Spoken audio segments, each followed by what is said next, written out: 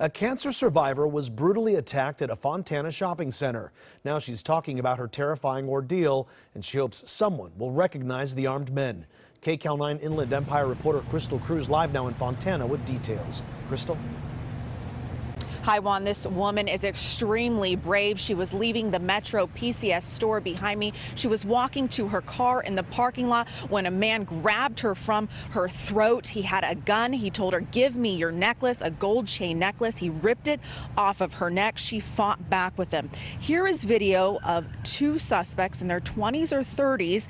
This video was released from Fontana police. You can see two men getting into a dark Mercedes driven by a woman. Police want to speak to these men. They believe they are two suspects involved in this snatching of the necklace from around this woman's neck. 52-year-old Marybel Centeno, a three-time cancer survivor, fought with her attacker. She was pistol whipped during this attack. She suffered a skull fracture, a brain injury. She was hospitalized when this happened last Wednesday. Now she has trouble with her memory, and she fears her attackers, if they're not caught soon, they could kill their next victim. I'm really afraid that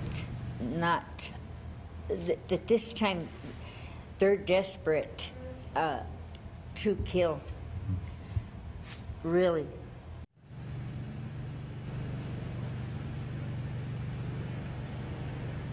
And detectives say they're working two other similar cases in the city, so there could be a possibility. They're also checking the pawn shop for Marybel's gold necklace. So if you have any information, of course, you want to give them a call. I'll send it back to you guys in the studio.